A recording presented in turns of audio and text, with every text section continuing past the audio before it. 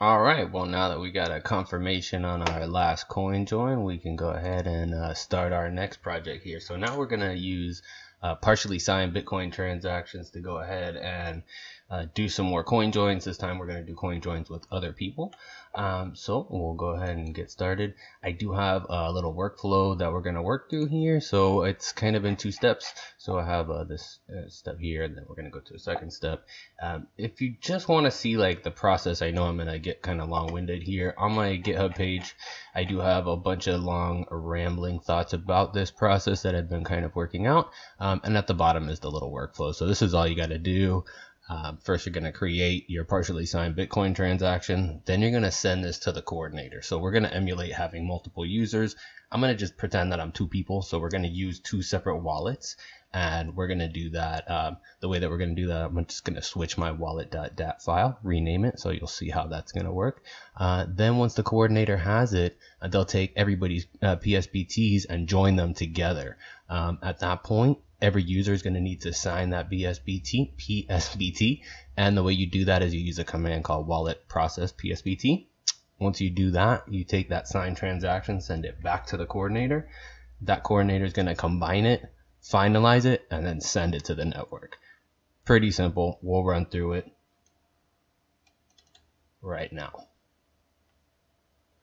So here's our wallet. We're going to do just like we did last time. We're running a Bitcoin Core full node. It's a testnet node, and we are fully synced with the network. So we're going to go ahead, open our console, and here's where we're going to run all our commands. I do have all the commands that we're going to run in this little notepad file. You can also find this on the GitHub page.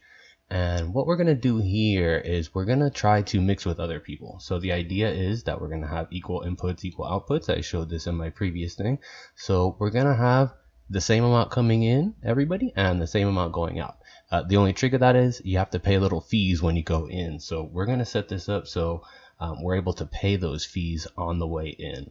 The way we're going to do that is at the end, everybody wants to have outputs of 0.125 BTC. So at the end, all our mixed outputs are going to be equal to this, no matter how many they are. But to do that, we're going to do a couple rounds of mixing. We're going to pay fees in each one. So I said, all right, let's use 4 in, 4 out again. And what we're going to do is pay about 325 sats each input. And the way that we're going to do this is you just take the 0.125. And for the first mix, we're going to add the 325 twice, and then just take it off. This hopefully will make a little more sense as we go along. So as you can see, the first round, all the CoinJoin amounts are going to be this. So what we're going to need to do is just copy paste this and into this CoinJoin amount 1 field. As you can see, there's 4 of them. So the reason for that is because this balance that we have in our wallet is not going to be equal to 4 times this. We're going to have a little change.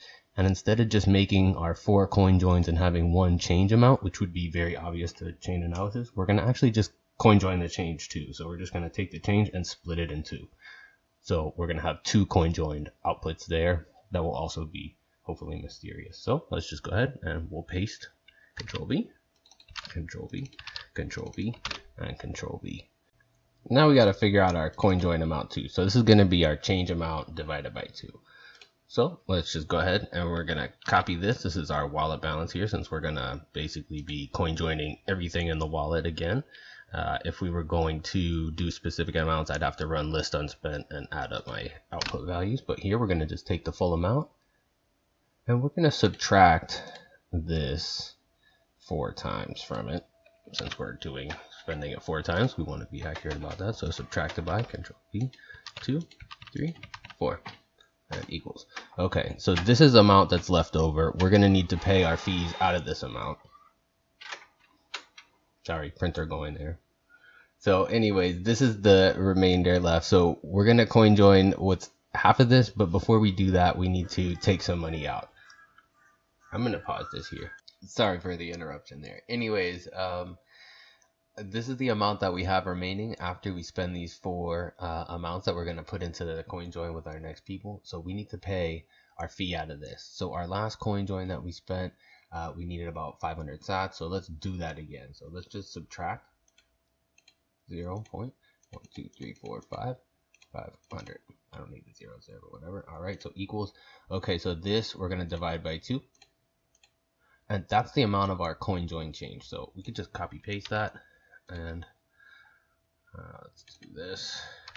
And for some reason, Bitcoin Core just hates when I copy paste from my calculator, so I'm just gonna type this out, 145, and then I'm gonna just copy paste this over this.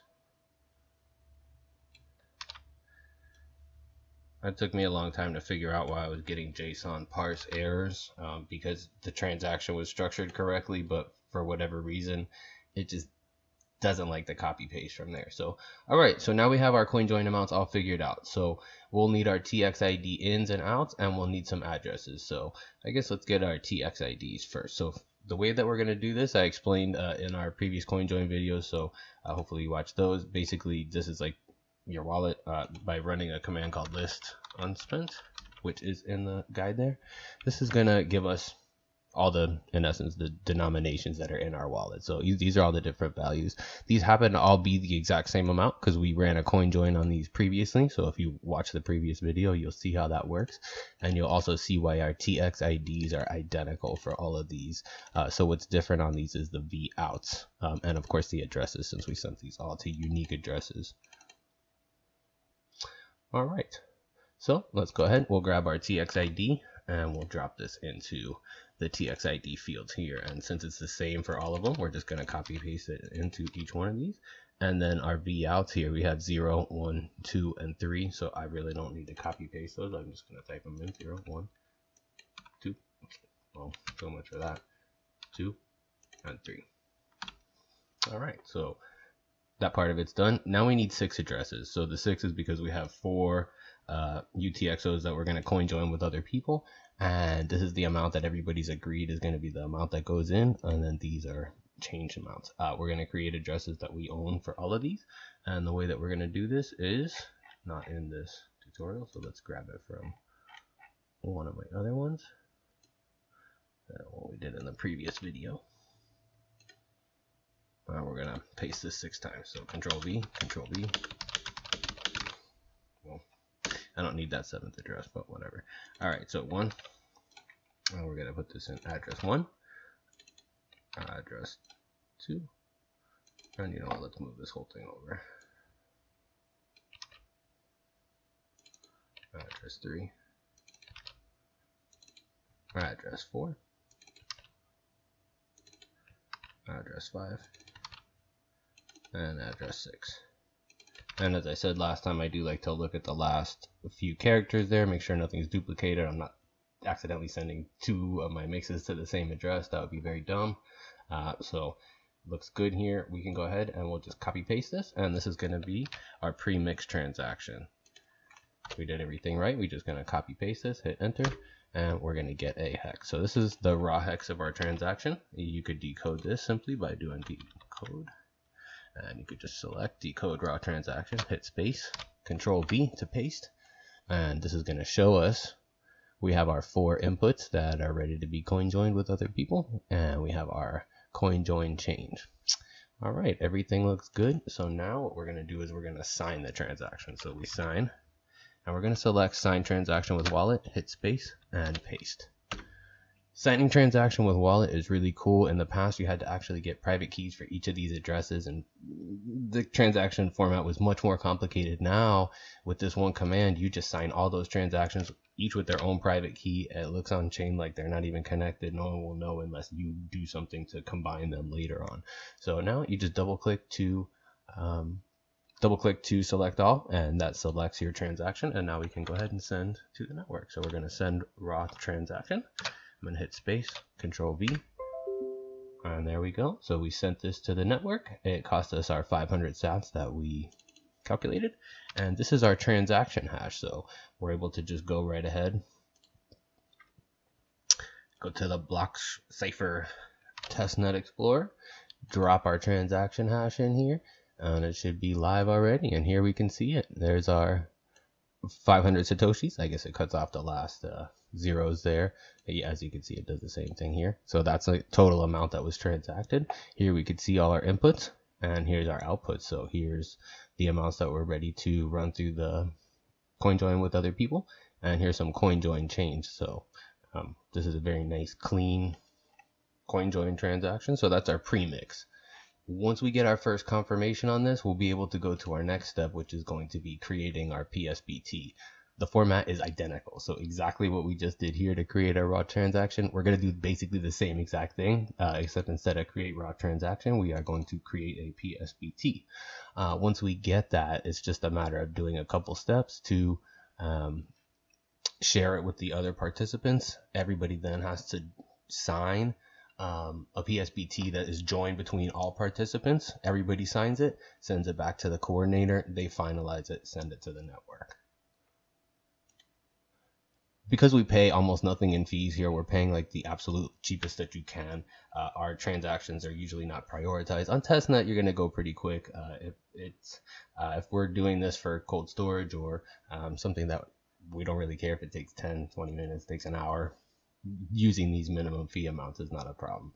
If you want to pay more, you simply do the math and you pay whatever you'd like.